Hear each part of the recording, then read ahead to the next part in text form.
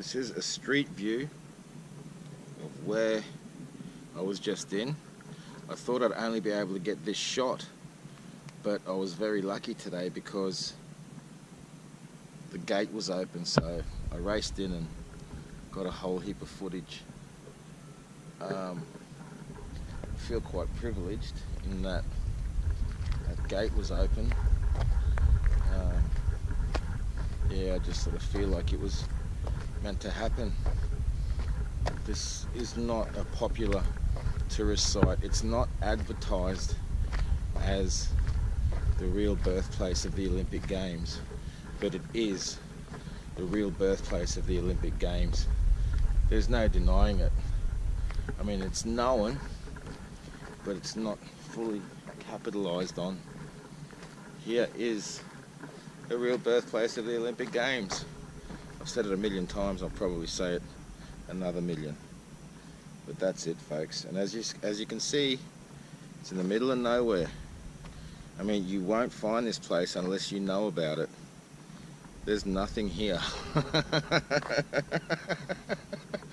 There's nothing here except the birthplace of the Olympic Games. Stuff over here, I'm just showing you random footage now of the real birthplace of the Olympic Games. I've got to be careful because I'm walking on the side of the road. There's no footpaths, it's just an old, nowhere, backwoods village road. It's a beautiful place, beautiful people. But here is more footage. Far out, there's another car. Here is more footage of it. The town of ancient Elis, or ancient Elida, as they say in Greek.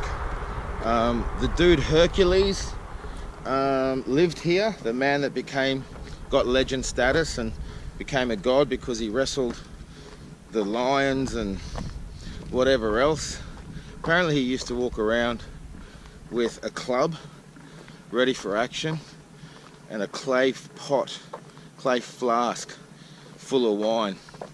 And when they were building this road right here, when they were putting this road through, they found a major, some dude's giving me shit over there. They found a major mosaic.